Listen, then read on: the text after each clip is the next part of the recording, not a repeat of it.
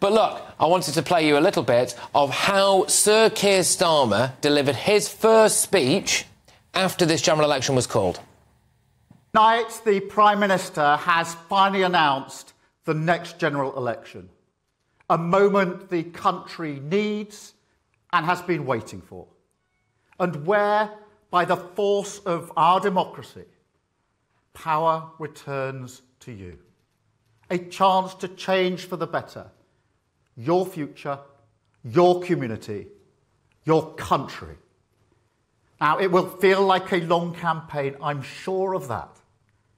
But no matter what else is said and done, that opportunity for change is what this election is about. Over the course of the last 4 years, we've changed the Labour Party, returned it once more to the service of working people. Well, I'm delighted to welcome former Conservative MP David Campbell Bannerman. David, you are widely regarded as Mr Grassroots when it comes to the Conservative Party.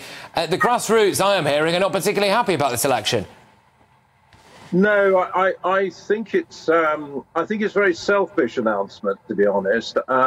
You know, it will condemn a lot more MPs to having a really tough time, unfortunately.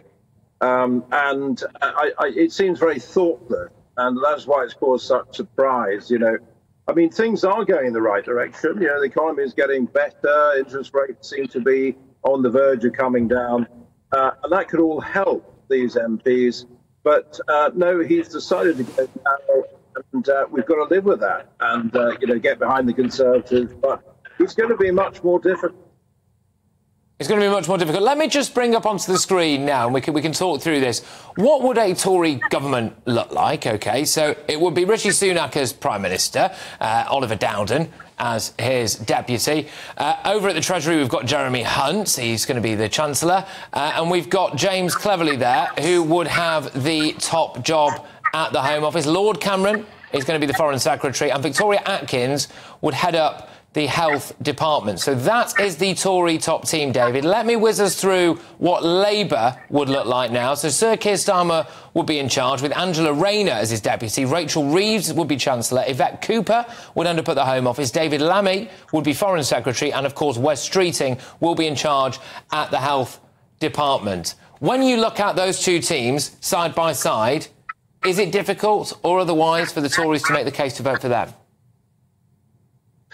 Well, I think the Labour team is very weak, and you can see that from some of their announcements. And like David Lammy, to be honest, some of the things he said do worry us about Brexit, about foreign affairs, support for Palestine, that sort of thing. So I think Labour is pretty fragile, and he may be found out in this election. You might be looking at a 92. I think the issue is this going to be like a 92 election where Conservatives really surprised Sir John Major, actually surprised Labour and Neil Kinnock? Or is it like 97, which is a disaster zone with Blair winning the day? And I think that is going to be the contest. And, of course, you know, Theresa May managed to lose a 20% lead when she called an unnecessary election. So it's possible that things change, but I think it makes it very, very difficult, and it's a real challenge to the Tory MPs. It wasn't necessary. We could have given it a bit more. So you fundamentally do not think it was necessary for Rishi Sunak to call this election right now, then, and you think that that could actually have a detrimental thing. Can you expand on to the reasons why you think that Rishi Sunak is selfish for calling this election now? Because, I mean, you know, no one can understand what he's doing and why he's called it at this particular point. You know, things are, as I say, are going in the right direction. They are getting better. I think that will increase the prospects for many Conservative MPs in tight battles.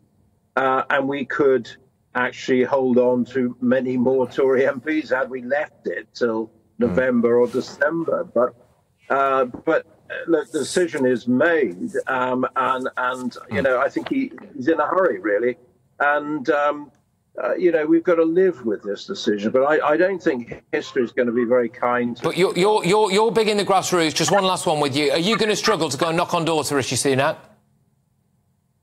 Well, I'll do it for the Conservatives and do for strong local candidates, but I do struggle. And of course, others like Ben Houchin, the mayor, the one mayor we held on to, he wrote out Rishi Sunak, wrote out the Conservatives. There are ways of doing it. We've got to back the Conservatives, but I'm afraid Rishi has some there's some problems there that are holding us back.